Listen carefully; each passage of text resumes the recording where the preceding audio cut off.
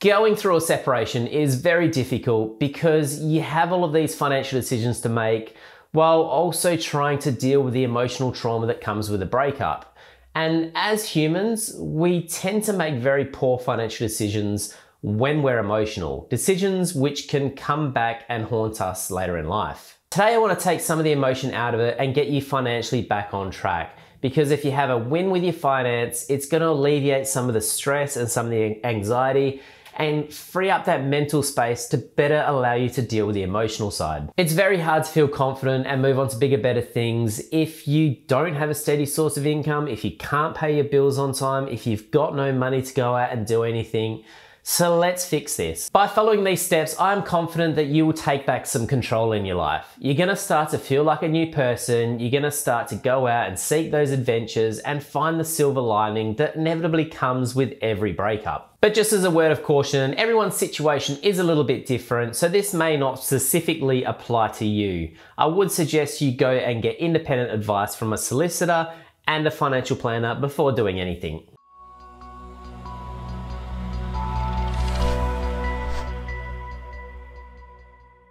So the first thing you need to do is get yourself some income, because income or money creates independence. If you're already working, then this step is easy. Simply keep doing what you're doing, but just make sure that the money is going into an account that only you can access. There may be some need to contribute to some joint expenses, but we'll touch on this a little bit more later. If you aren't working and you don't have a steady source of income, then this makes things a little bit trickier. You may be entitled to some spousal maintenance or child support from your ex. There may also be some government payments you may be entitled to, such as the parenting payment and family tax benefit. You should contact Centrelink about your potential entitlements as a priority. Just be aware though that these payments may not start coming through immediately, and they're probably not going to be enough to give you that financial independence that you need to move forward and rebuild a new, better life. Ideally, you need to get yourself your own source of income, and the best way to do this is to get yourself a job. And yes, if you're the primary carer of children, well, this is going to be very difficult. But it is also very difficult to have no money or rely on an ex in order to fund your living expenses. That to me is harder in the long run. Everyone on this planet should have access to a comfortable, safe and secure living arrangements. And unfortunately, in the event of separation, sometimes this isn't the case. And sometimes you need to go out there and find yourself some new arrangements. If you and your ex can coexist under the same roof, well then it's definitely possible to be legally separated, but still live together.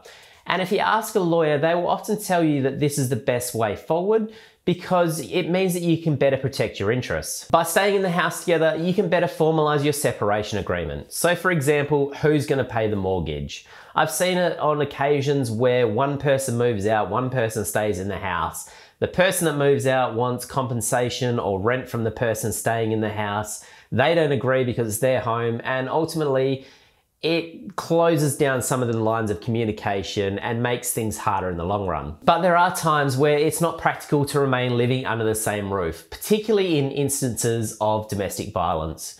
In this case, you need to get yourself and your children out of the house as soon as possible, and the financial stuff will work itself out later.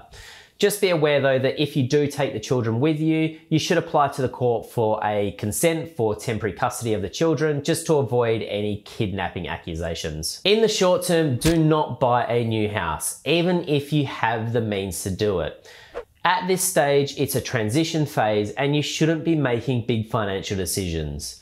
Instead, if you need to move out of the house, go and find yourself somewhere to rent. You can also consider moving in with friends or family if this is an option for you. It's probably going to be a very short-term option because you don't want to overstay your welcome. If you are renting a place, just try and spend as little as possible, because particularly at this stage in your life, cash flow is very important, because the more cash flow you have, the more options you're going to have. So if it means that in the short term you're living in suboptimal arrangements, well then that's okay because it's short-term pain for long-term gain. Now that you have an income and a comfortable but short-term living arrangement, it's time to get into the nitty-gritty and sort out the finer details that come with a separation. Start by agreeing on and writing down your date of separation. Now this date is going to be important for two reasons. Firstly, you can't get a divorce until a year after this date.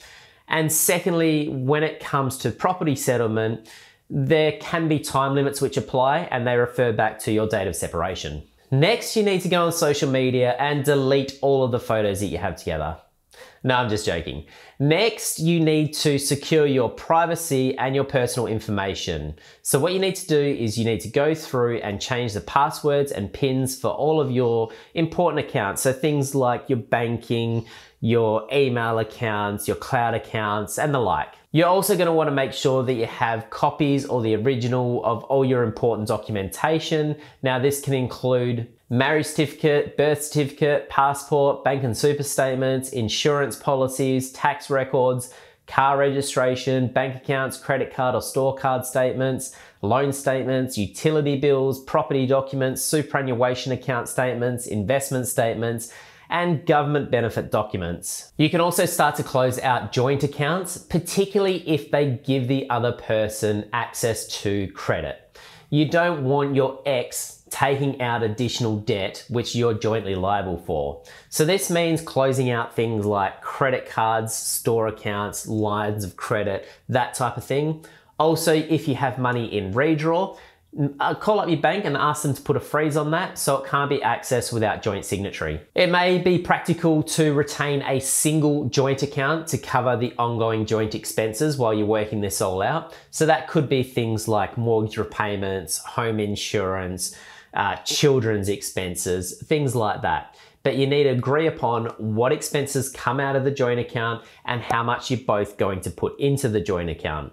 Any individual expense at this stage should be funded from the individual accounts. Just as a word of caution, if you close down or before closing down any accounts or credit cards, just make sure that there are no direct debits coming out of that. And if there are, have them redirected. You don't want to be in a position where you accidentally start missing payments, which could impact your credit rating, which could impact your ability to borrow money moving forward. With all of these changes going on, it's also a good idea to stay ahead financially by setting yourself a new budget. This is going to make sure that you stay on top of all your financial obligations.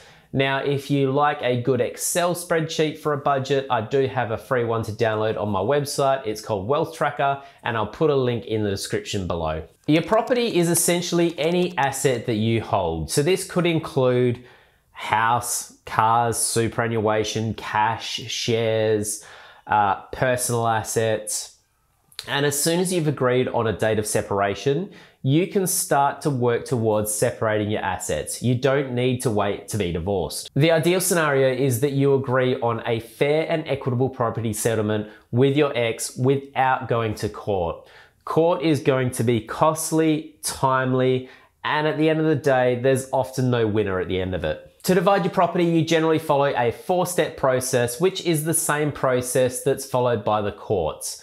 And I like to think of it a bit like a cake. Step 1 is to identify and value, or put another way, what is the size of the cake? So you need to make a list of all of your assets and write down a value for each asset. Step 2 is to consider your contributions, or who made the cake. So you need to consider both direct contributions, so that's things like actually putting physical money in, and indirect contributions, which is things like the work done as an unpaid stay-at-home parent. Step 3 is to make further adjustments, or think about what can impact the cake in the future.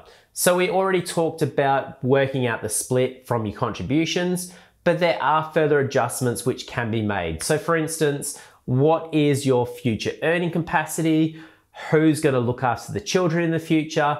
Those kinds of things can also impact the split of assets. And finally, step 4 is to ensure that it is just and equitable. Or in other words, did you both get a fair slice of the cake? Just remember, this is not about getting back at your ex. This process you need to go through so you can move on to bigger and better things in your life. And sometimes it's worthwhile conceding small items in the short term to have a long-term win. So for example, if your ex thinks that the couch is worth $1,000 and you only think it's worth $500, well, maybe just put it down as $500 to keep things rolling. Now, that's not to say that you should concede on every item. What I am saying is just pick your battles. Once you believe that you've come to a fair and amicable agreement, well then it's good to get independent legal advice just to make sure that you're on solid ground.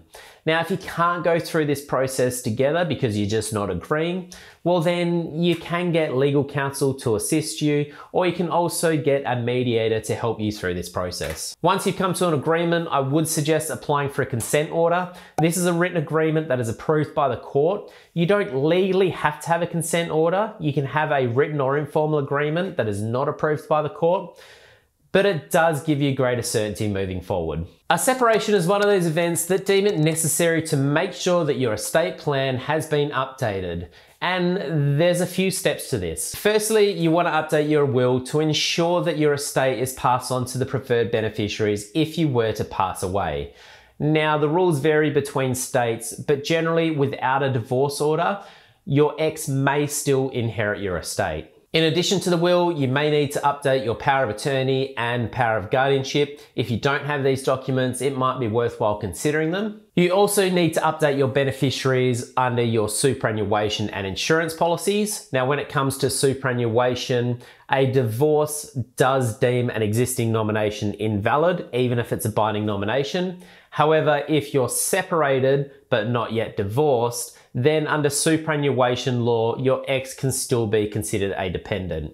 So it's best to get these nominations updated as soon as you can. Just be aware that any property owned jointly doesn't form part of your estate. It automatically reverts to the surviving person under the rule of survivorship.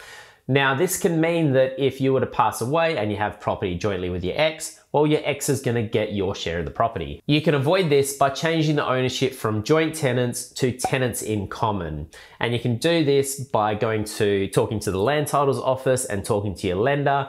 Alternatively, you can also get your lawyer to assist. Now comes the exciting step. This is where you can reflect on your own personal and financial ambitions and set the wheels in motion to rebuild a new life. At this point, I would strongly suggest that you put together a financial plan which outlines your goals and puts together a strategy in order to help get you there. And if you're not comfortable doing this by yourself, you can always talk to a financial planner to assist you. But just remember, failure to plan is a plan to fail. One suggestion I will make when putting together your plan is to think about what financial freedom means to you. Or in other words, if you didn't have to work for money, what would your life look like? This long-term outlook can really dictate the steps that you take in the short term. But that's it for me today, guys. Thanks a lot for watching. I hope this really helped you through your process. And if it did, please give the video a thumbs up and I will see you guys in the next one.